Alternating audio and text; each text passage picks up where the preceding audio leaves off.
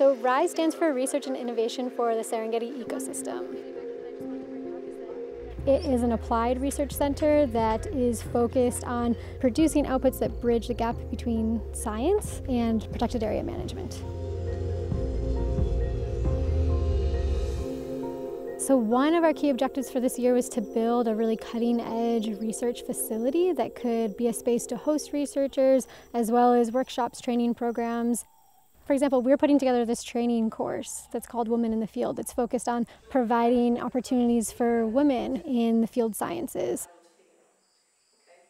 My name's Lois Majige.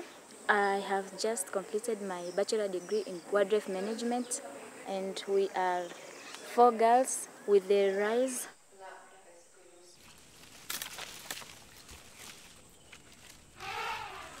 My favorite animal in the bush is an elephant. I really love elephants, the way they live, how they socialize, how they take care of their young ones, their calves. Yep, I really love elephants.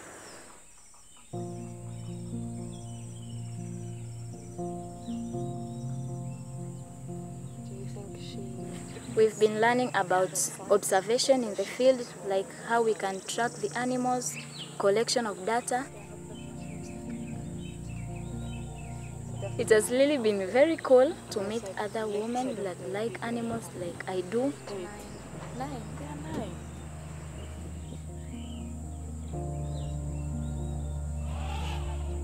So it's really important for a woman to be in conservation because the industry is much dominated by men. The ideas differ. So if we also have the woman in the field, other people can get an open mind that even women, we can make it, we can go to the field and have a better input to the conservation in years to come.